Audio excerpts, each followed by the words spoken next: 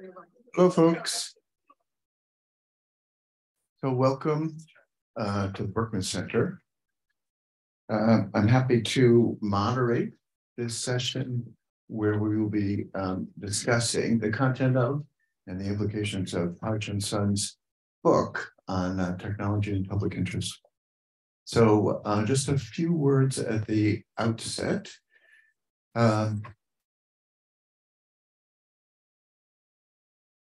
Quite a long time ago, Hao-Chun came here for an LLM degree, and at the time was working with my nudging on this issue, and he's been focused on it ever since. It was prescient for him to take up this topic because it has become ever more important in the years since.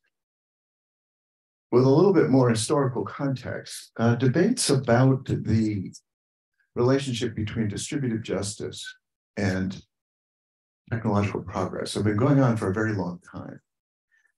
They've been running parallel to an equally venerable debate about whether technology or specific manifestations of technological innovations actually for the public good at all. But on the assumption that a particular advancement is net socially beneficial, how to make it as widely available within a given society and globally has been discussed for a long time.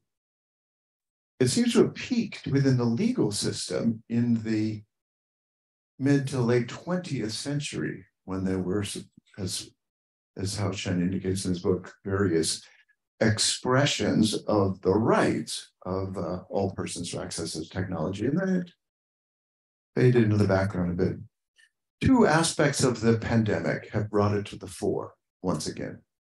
The first concerns access to information technology when we all came to depend upon online education, and it quickly became apparent that access to the net resources essential to online education, including internet access and computers, was highly unequal, even within the United States. The second of the two aspects of the pandemic that brought this issue back to the fore concerns access to vaccines. When we, on the one hand, celebrated the extraordinary breakthrough and speed of the mRNA vaccines and their capacity to shield us against the horrors of the pandemic, and then acquiesced in a pattern that resulted in very slow, still highly unequal distribution of the vaccines globally, when Latin America and even more so Africa had to wait much longer for any access to the vaccines. So right now, people disadvantaged by these especially glaring instances of inequality are pressing for remedies. And most of the time, they're pressing for remedies in the form of institutional change, like the COVID waiver, for example, currently being discussed in Geneva, which argue its supporters would increase global access. But Hao-Chun is providing a different way of addressing this debate, which is rhetorical and legal, trying to re-elevate a theory or understanding of the nature of the public interest and its relationship to technology, which is compatible with and arguably could help support the institutional changes, which are the main focus of activists at the time. So it's against that backdrop that it's especially timely for him to come and give us a overview of his book and provoke a conversation about it. Hao-Chun. I have a message. Thank you so much, Professor Fisher. As Professor Fisher mentioned, I actually started off this project as an LLM student working on a long paper dealing with copyright limitations and the public interest. And Professor Fisher was my supervisor at that time. So it was so great to have him with me right now, introducing the book. So I'm very excited to be back at Berkman's Klein Center talking about my book. So I'm going to talk briefly briefly about the background information about the book and why I decided to work on this topic. So Professor Fisher mentioned the COVID-19 pandemic, two core elements that have caused people's concern about technology and the public interest. And the first of all is absolutely the inadequate access to the internet for online learning. So I'm gonna supplement with some data. For example, at the very beginning of the pandemic, around 15 million students shifted to online learning, but surprisingly in the United States, 1/5 of these students had no reliable access to the internet in their homes. And around the time, at the very beginning of the pandemic, research showed that around 42 million people in the US were unable to purchase broadband internet access. And it is also a global problem. In 2019, nearly half of the world's population had no access to broadband internet. So when you may take the granted that the United States is absolutely the most advanced, technological advanced country in the world, but still internet access, as the pandemic has revealed, is one of the, it's one of the most, sort of serious problems in this country. And also the vaccine, I have a little bit more information or figures to supplement. For example, as of September 2021, a mere 3% of people in low-income countries had been vaccinated. That was in stark contrast with the 60% vaccination rate in high-income countries. So it's a question about, we have the great technology such as mRNA vaccines, but the problem is about how to distribute such technological benefits to more people, right? Not just people in the high-income countries. Okay, so when it comes to the normal circumstances, actually, public interest might not still be adequately served. One of the best example is to take a look at the social media companies. We are dealing with such companies every day, and somehow, there is, I've seen that there has been a severe asymmetry of power and responsibility that such companies should assume. One textbook example is provided by Facebook. So Facebook, as you know, we have been using on Facebook a lot, right? But the problem with this company is that its data policy has caused serious harm to the public interest. For example, as you must know, the Cambridge Data Analytical scandal absolutely is the most serious breach of personal data so far. And Facebook's mishandling of fake news is said to have swayed the outcome of the 2016 US presidential election. And so it's no surprising that a UK judge even denounced Facebook as a tool for evil in the judicial ruling. So this has caused a lot of trouble. And also when it comes to take a look at tech companies as patent holders, you can see a lot of irresponsible actions or decisions. For example, at the very beginning of the pandemic, a patent holder actually launched a lawsuit to block coronavirus testing involving the use of its patent. So that was denounced as the most tone-deaf IP suit in history. And again, in 2021, when the vaccines have been developed, right? So the World Health Organization encouraged Big Pharma to participate in the technology sharing schemes, such as the COVID-19 Technology Access Pool. But as of March 2021, no pharmaceutical companies had voluntarily joined such scheme. Worse still, some of them have even condemned it as nonsense and dangerous. So all what has happened has motivated me to work on this book project. So my central question is how we can develop and apply technology in the public interest. So my approach is to have the rights and responsibility combined. So I call it a rights and responsibility approach to deal with this topic. And so the first part is about the protection of rights. So I propose that we should recognize and protect a new right called the right to technology.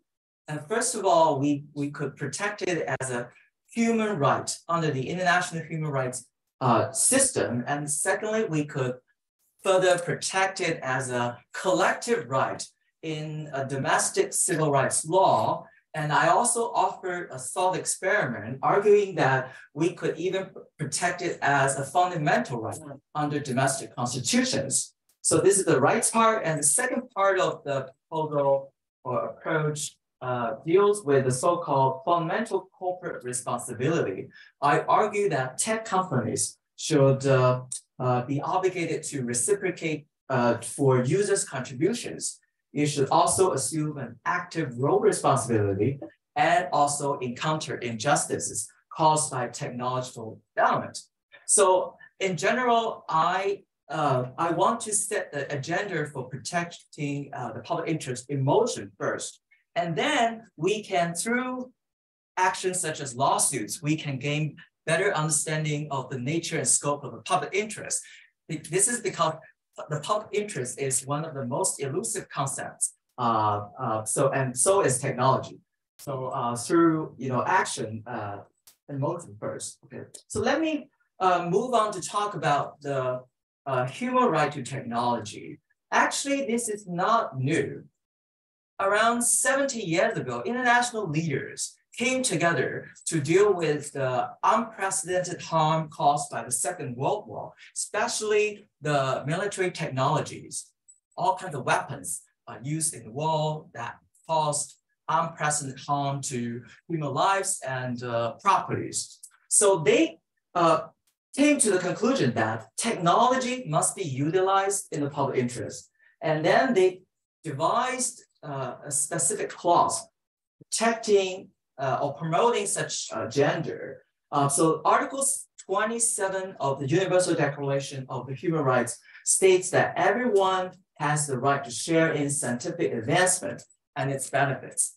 And at the same time, Article 15 of the International Covenant on Economic, Social, and Cultural Rights have a similar mandate. But surprisingly, since the adoption of the UDHR, this human right has become a sleeping beauty. Some scholars call it a sleeping beauty. In my book, I call it an orphan in the international human rights system.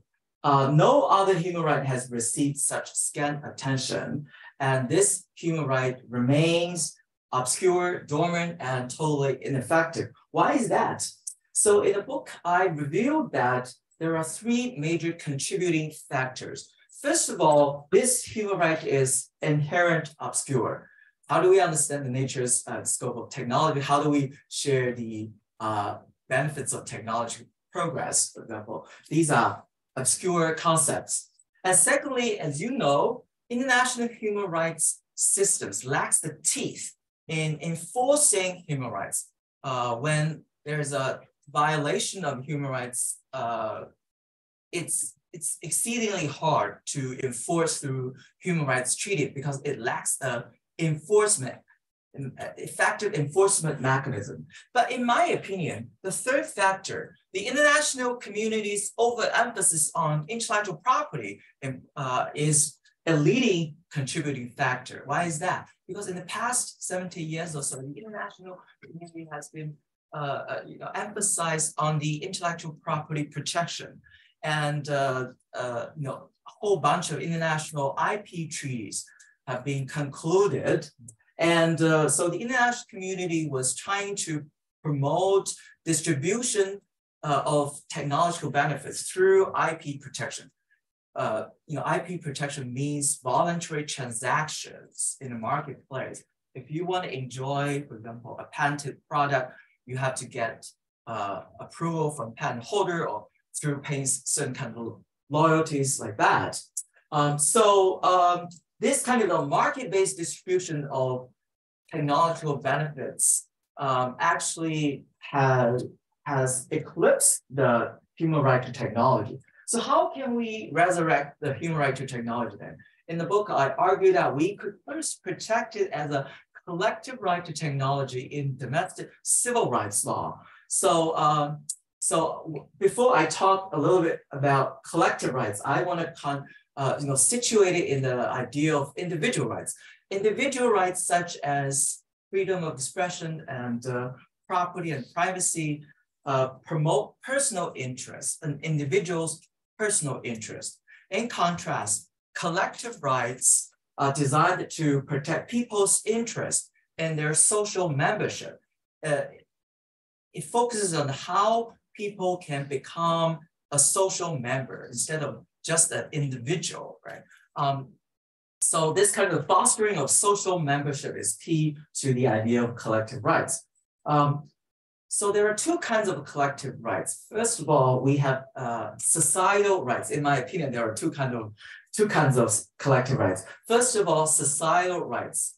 It's about how we can take advantage of all kinds of resources to better develop a community or a society. So the right to development is a typical example about society rights. People, according to this right, people can rely on natural resources to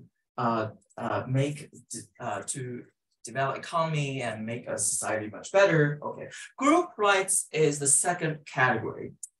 They're designed to promote or protect resources such as language, cultural symbols held by a minority group of people.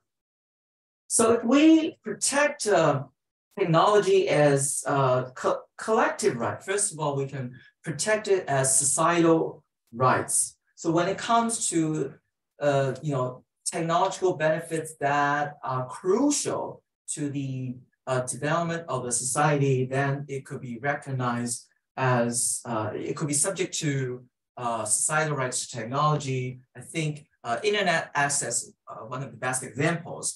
We rely on the internet heavily to participate in civic dialogue.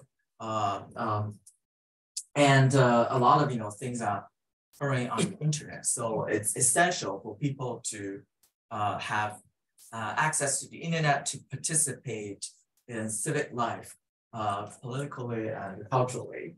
And group rights to technology are also very important.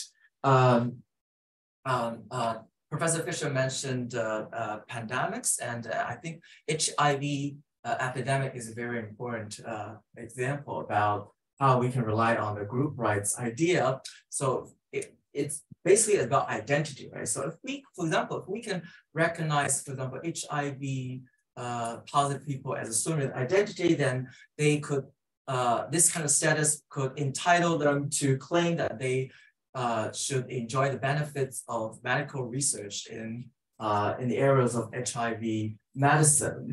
And this right can also guard against harmful use of technology, targeting specific people, specific group of people. For example, facial recognition technology have been widely used these days. But some of the facial recognition technology actually automatically recognize, for example, people of color as criminal suspects. So this harmful way of using technology can be guarded against by the group rights to technology. So as I said, I also offer a thought experiment to see whether the right to technology can be further protected as a fundamental right under domestic constitution. So what are fundamental rights? Under US constitutional law, some liberties are so important that they can be regarded as fundamental rights that will receive the most rigid form of legal protection. Good example is about, for example, freedom of expression protected by the First Amendment, property protected by the Fifth Amendment. So these are enumerated fundamental rights, right? So the US Constitution also allows courts to recognize fundamental rights that are not expressly recognized by the Constitution. These are unenumerated fundamental rights. So what can we do then? So basically we can rely on the concept of liberty under the 14th Amendment. Courts have recognized unenumerated fundamental rights if they can be defined as liberty under the 14th Amendment to the US Constitution, such as the right to travel, the right to vote, the right to marriage. So in my opinion, we can rely on this 14th Amendment conception of liberty to recognize technology as a fundamental right. If we have it recognized as a fundamental right, then it will set a further mandate to require the government to provide fair or equal distribution of technological benefits. So technology such as fundamental technology, basically it's about fundamental technology. Technologies that are fundamental to the sustainability of people's lives and freedom, then they should be protected by the fundamental right to technology. So fundamental technologies such as electricity, transportation, telephones, and internet access should be protected. And the government should try their very best to distribute the benefits of these fundamental technologies to every member of this country. But I should have a caveat here. We're not supposed to require the government to distribute some fancy form of technology that are not fundamental technologies. For example, we should not require the government to let everybody to have, for example, have a ride on Mercedes-Benz buses. We should not require the government to distribute iPhones, latest version of iPhones to every member of this country. So we're talking about fundamental technology instead of kind of, fancy or luxury form of technology. So let me move on to talk about the second part of the proposal. It's about the recognition and enforcement of the fundamental corporate responsibility. So first of all, I argue that we could rely on the ethical norm of reciprocity to require tech companies to reciprocate for users' contributions to them.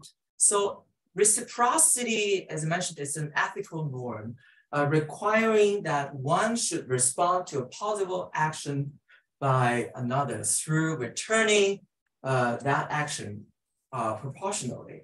I think friendship is a very good example. That friendship is normally fostered by the ethical norm of responsibility. When a friend treats you a dinner or gives you a gift, you are supposed to reciprocate by treating him a dinner, but not necessarily dinner, maybe a lunch, giving back a gift, or saying something nice on Twitter or Facebook for his or her good deeds, right? Also, that's the healthy way of developing a friendship. So if we rely on the idea of reciprocity, we could see that users' contributions are very important here. First of all, users have contributed a lot of contents to tech companies. We have uploaded a lot of videos, we have posted a lot of information on a variety of internet platforms. And users are also essential to tech companies or social media platforms' advertising revenues. This is because companies knows that social media platforms can use targeted advertising to reach out to their users. So users are really essential to online advertising these days. And also users have been essential to tech companies' innovation because A good example is about the data that users has contributed to tech companies. For example, when it comes to artificial intelligence, such as ChatGPT, we users actually have contributed a lot of data.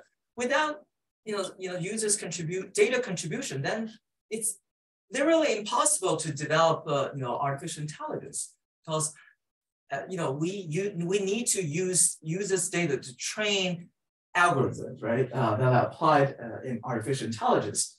And secondly, I also argue that we should require tech companies to assume an active role responsibility. So the idea of role responsibility was first put forward by a British jurist whose name is H.L.A. Hart. So he argued that responsibility should be imposed upon a person based on their specific roles, such as being a sea captain, being a judge. So if as a husband, somebody needs to provide support to his family, right? Sea captains are supposed to take good care of their passengers, and judges are supposed to make impartial judicial rulings. So if we take a closer look at tech companies' roles, we can find that they actually play the role of disseminating information. We users upload a lot of information on their platform. They disseminate information to the public. So they play the role of being information disseminator. They also collect a lot of information from users, right? So they play the role of information collectors. There are also information creators. And again, ChatGPT is really the best example about how tech companies can create information. So given that they play these roles, I argue that they should take care or takes their roles seriously, and then assume an active role responsibility accordingly. Last but not least, I argue that tech companies should also confront injustices caused by technological development. So social justice here, or distributive justice, as Professor Fisher mentioned earlier, is really one of the core one of the fundamental values that we share dearly. So when it comes to social justice, the conventional ideas that we have, for example, resource-based inequality. The unequal distribution of resources lead to resource-based inequality. And also unequal recognition of social status, such as racial discrimination, also cause status-based inequality. But in my opinion, we also have the third form of injustice these days. It should be called technology-driven injustice. Technology are actually causing this kind of third form of injustice. Why is that? So first of all, we have seen a lot of examples about unequal access to technological benefits, such as unequal access to the internet, unequal access to COVID-19 vaccines. So this is the first examples about technology-driven injustice. And also the ways in which technologies are used can also cause this kind of injustice. For example, improper use of technologies can cause serious harms to the environment. Emission of pollutions have caused serious degradation to water resources, air, for example. So in the last chapter of my book, I talked about how we can deal with such kind of fundamental corporate responsibilities. I used patent holders, tech companies and patent holders, as an example to enforce this idea. So if you're interested, you can read the last chapter of the book. And so this is pretty much like what I wish to share about the book. And I look forward to comments from the panelists and from the audience. Thank you so much.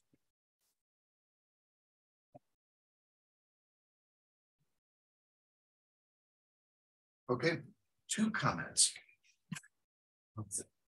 So, Professor, this is an excellent argument. Actually, in the introduction, all the clarity and it's written very well. If you actually buy the book, I encourage you.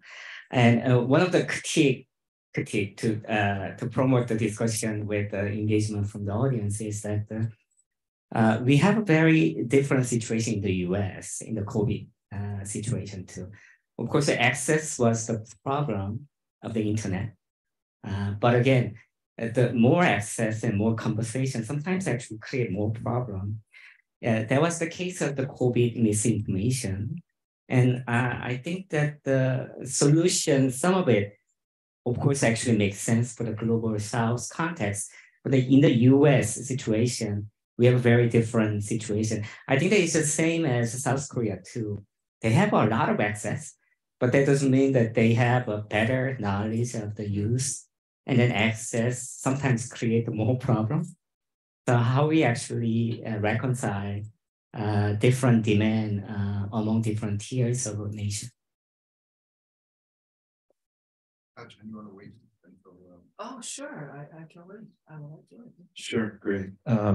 So first of all, I want to say this is a really important and timely book. So it's great to have an opportunity to have a conversation about it. Post-COVID, but also a lot of the key challenges that we're facing today when it comes to large-scale platforms, the development and deployment of AI systems.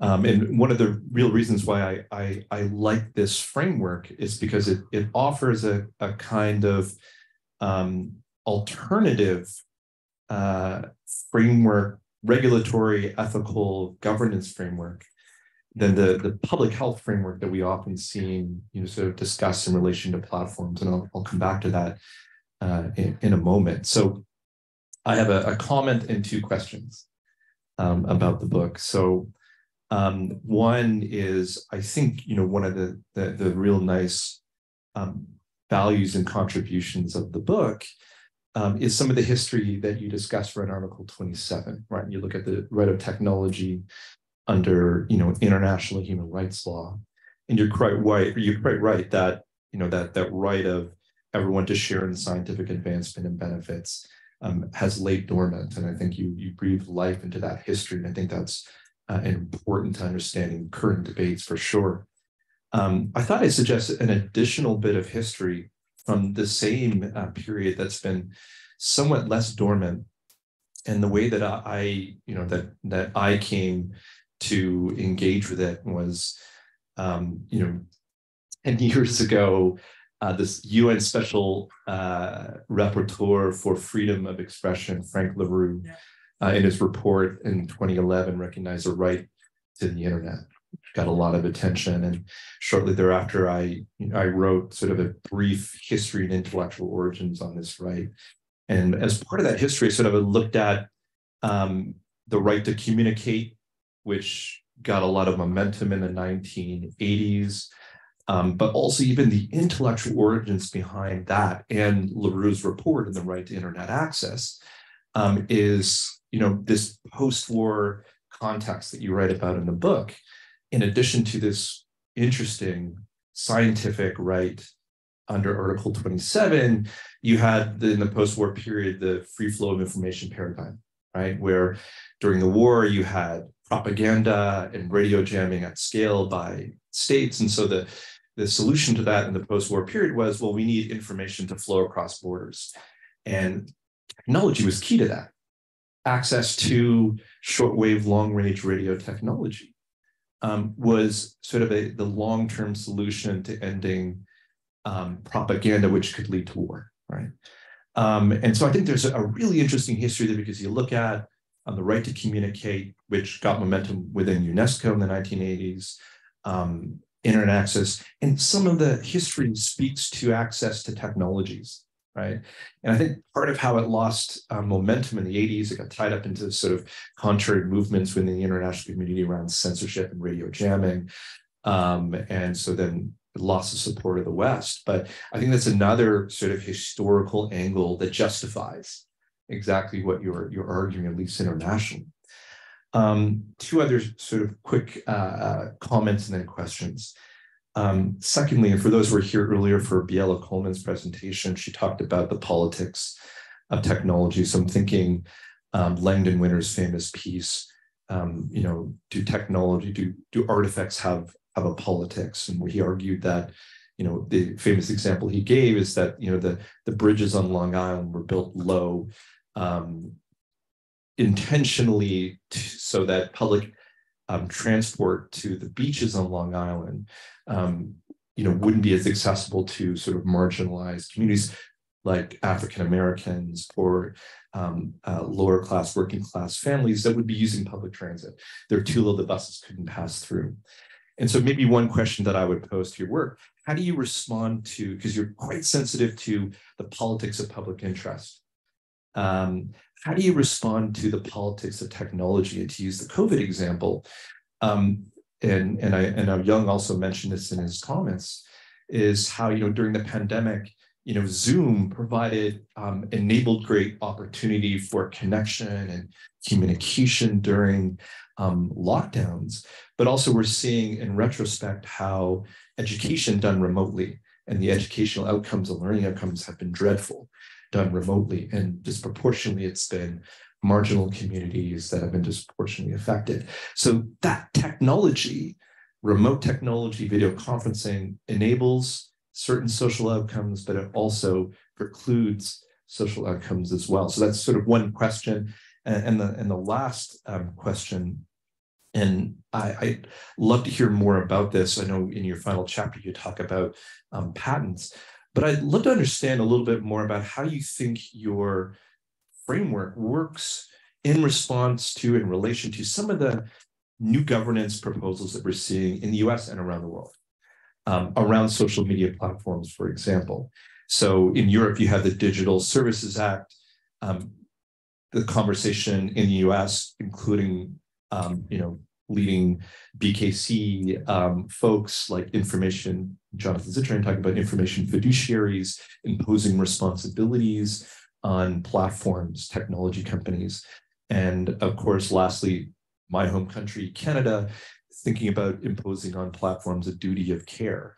And often the justification for those frameworks are a public health framework, that technology has health and harm implications. So therefore, we should justify these new regulatory frameworks on the basis of public health conceptualizations. But I think what's interesting about your proposal is that it provides sort of a rights-based framework for those same proposals. But maybe I'm taking it too far. So my question is, how do you view your framework in relation to some of those new regulatory proposals? Because I think it's interesting because it provides an alternative to public health in this way. Thanks. Thank you so much, Young and John. These are great comments. I learned so much. And so I'll quickly respond to Young's concern about having too much access to technology or too much enjoyment of technology. I think this is indeed a concern these days because, for example, smartphones have become our bedfellows or lovers, even so they could be more important than our beloved ones, and so so I think technology is, so this is you're talking about the other aspect of technology. Well, technology can do good things to us. At the same time, technology can also do bad things. For example, I talked about the example of the Second World War, where military technologies caused the unprecedented harm to our globe, to our world. And so I think to deal with the harmful effects of technology or egregious effect is absolutely part of this book project, because the right to technology or the human right to technology, as I mentioned, is to prevent technology to be used harmful to the public interest of humanity. So that's the idea, and so we can rely on this idea to deal with the harmful effects of technology. And so, for example, I think the group right to technology is a very good example about how we can rely on this idea to promote harmful use of technology to a certain for example, group of people by their race, and for example, children could be seen as a special group. How we can prevent technology from being used, harmful to children's interest. For example, their obsession with social media. So I think these, if we have such rights, we could, prioritize these agendas because these are the rights that that deserve urgent attention and legal protection. With respect to John's first comment on so your first comment is concerned with sorry, I've been talking quite a lot. Yeah. So that additional history behind like the right to communicate, and the right to internet access recognized in 2011, the right to communicate, which got some momentum in the 1980s within UNESCO, and sort of built into that right. It was based on the ICCPR right to seek and impart information. The one conceptualization that got some momentum was a positive right that states would have to provide access to communication technology. So it's an additional history that I think informs, but also provides additional foundation for your argument internationally. Yeah. So this is really relevant. I actually cited Laloux's report in my book, and access to the internet, according to that report, relies on the human right to freedom of expression instead of the right to technology. So this is an interesting element to show that how this human right has been a forgotten right. So with respect to your questions, I think the other regulatory approaches are also really important. And for example, I talked with Professor Jack Balkin yesterday about the information fiduciary approach. And so I totally agree that these theoretically and policy oriented approaches are really important. But one of my concerns with the information fiduciary approach is that it is a little bit narrow-minded. It only deals with tech companies' responsibilities, dealing with collection of personal data. But actually, tech companies are doing much more than collection of personal data. I mentioned that they also play the role of disseminating information. They also create information. They also moderate content, etc., etc. So in my book, I show that the rights and responsibility approach actually offers a more it's kind of a broader approach to deal with a whole range of issues that or problems that tech companies have caused. And I think so that the approach that I propose in the book shares some commonality with the regulatory approaches such as the information fiduciary approach. But in general, it's it takes the information fiduciary approach to deal with several other important areas as well. So it says I intended to broaden the information fiduciary approach. So that's really interesting. And just so I understand you. So then, if from your view and from your framework, information fiduciaries is sort of a too narrow framework. I think that's really interesting. So then maybe your approach, would you say then is more likely to justify, for example, the approach by the EU under the Digital Services Act, which imposes an obligation on companies to manage their systemic risk. And that can include a range of different contexts, not just data collection, content moderation, recommender systems, all of that. Okay, that's really interesting. Thank you. With respect to your another question about how we should better distribute technology benefits to a range of disadvantaged groups, I think the rights and responsibility approach also has this kind of edge. So for example, the information fiduciary approach, so it's more or less, as I said, it's more or less dealing with collection of personal data, right? So in my opinion, we should also deal with broader projects. For example, Professor Fisher mentioned distributive justice, so I think the whole landscape we're seeing is that tech companies are trying to dominate our daily lives. But the problem is that we still lack the legal tools or legal doctrines or regulatory mechanism to counter their dominance. So what shall we do then? So I think the right to technology as well as the fundamental corporate responsibility can shed light on how we could sort of come together to reveal a lot of problems such as, for example, harm caused to specific groups of people and society at large. So we need to give people the legal tools to protect their interests.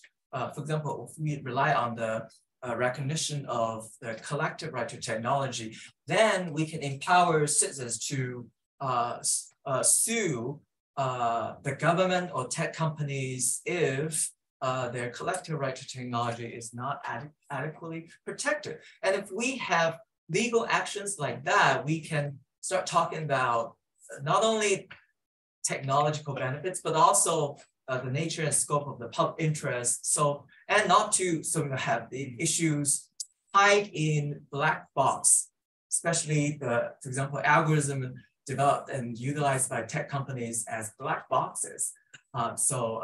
Yeah.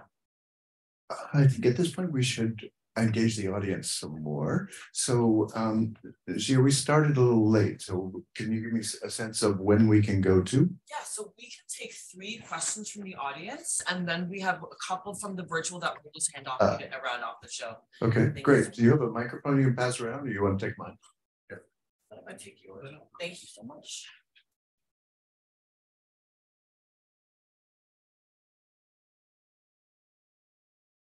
Thank you. Yeah, I just want to ask on your comment on distributive justice and the question that we have to better distribute tech to the disadvantaged. I'm glad you started with examples of COVID-19 and HIV/AIDS. My father died of COVID. That's fine. But I want to give an example. The way he died is because the government was instructed by the West to push everyone into quarantine. And yes, so schools closed, and schools there we don't use technology like here, like Zoom. So there was no school for about 6 months. And my dad, who lived alone, now had to accommodate about 20 people in the house. So that was one of the ways in which he actually ended up getting COVID. Then the second thing is within the communities, there were people that were coming up with ideas, say, oh, I think this can work. And the governments were instructed not to actually follow those ideas, but wait on the Western world to actually create a vaccine to actually help those people. So the people were living without a solution because the West dictated that, you know. So, and it's the same with HIV. I know some people would say, oh, those people are not qualified, but the question is who decides who is qualified?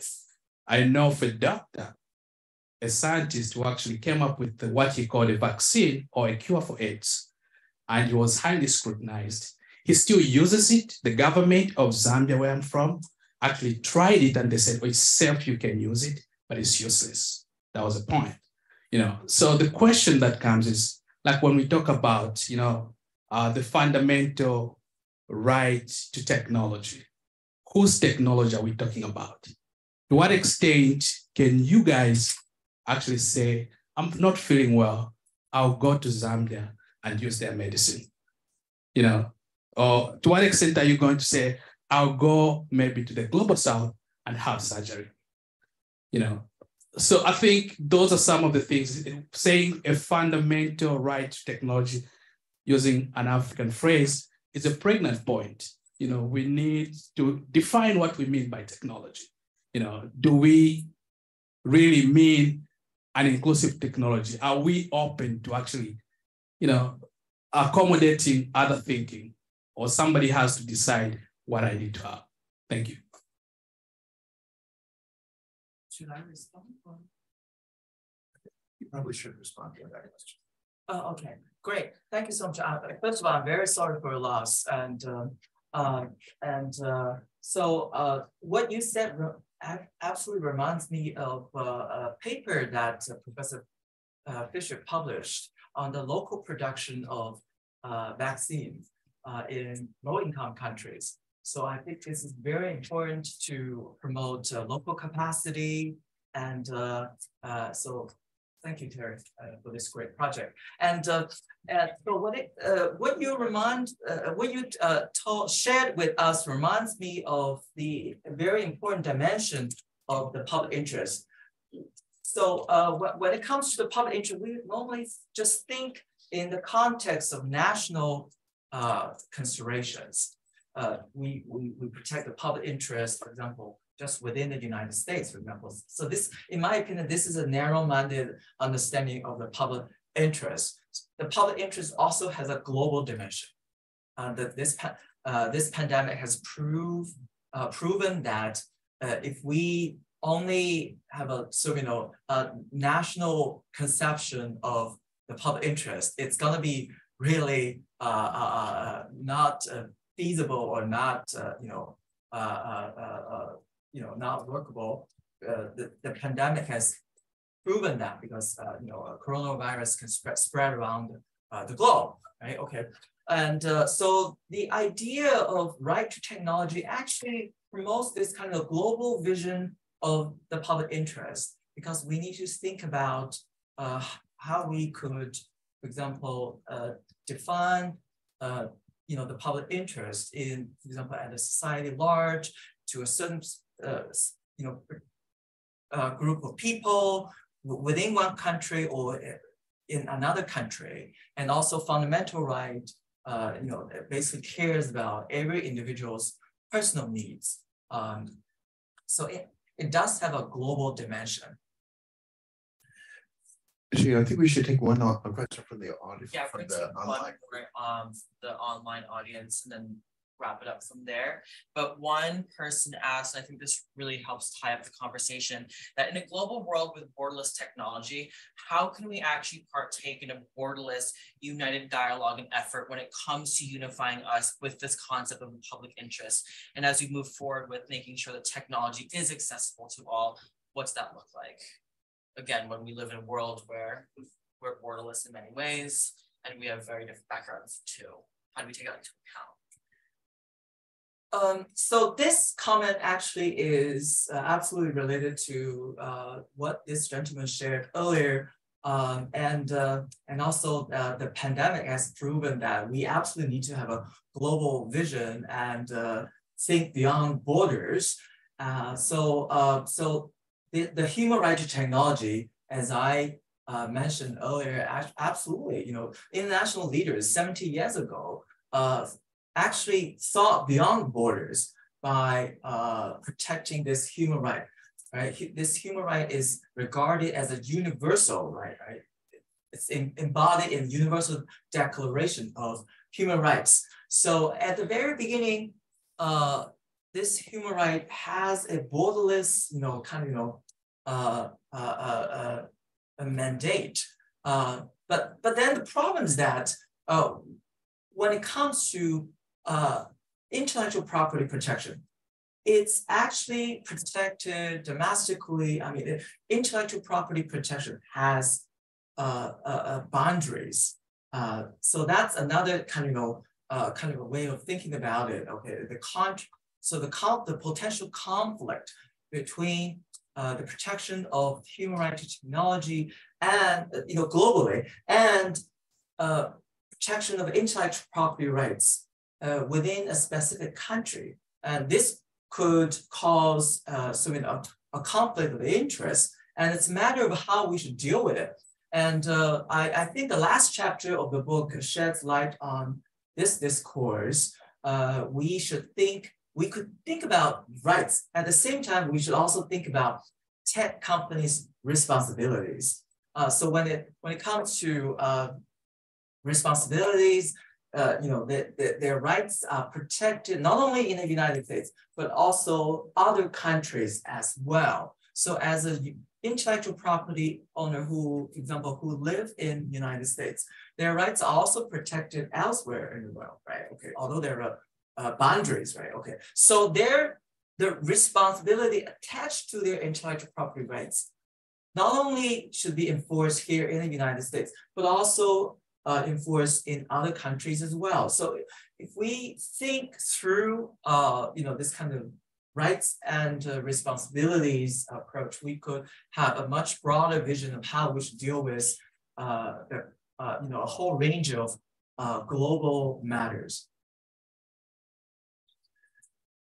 I want to say just two things in closing. The first is following this lead. Hao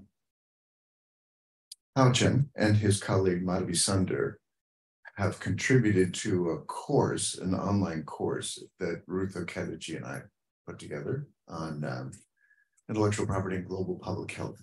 It's now in its 10th of 12 weeks, and most of the participants are from low and middle income countries. They were intentionally selected. So there are 500 people from 90 countries now, and it is a global conversation about these issues.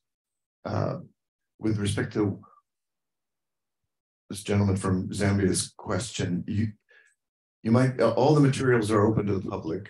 You might find it useful a recorded interview I did a week ago with Martin Fried, who is the head of vaccine research at the World Health Organization.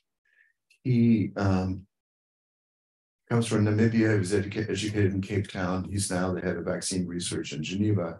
He's very interested in the issues that you identify and reflects upon them in this interview, which is accessible through the website for this course.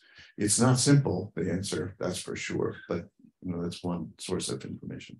Here's the second comment. I would urge Hao Chen, as you deploy this book into the world, to not to put too much weight on a formal adoption of the right sufficiently vigorous to support lawsuits against the companies.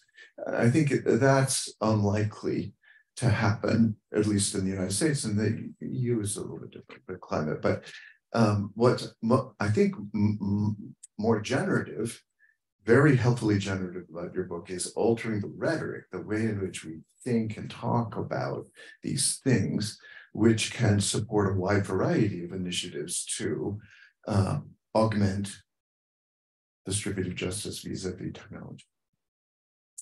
Thank you, everyone, for coming and for participating in an enlivening conversation.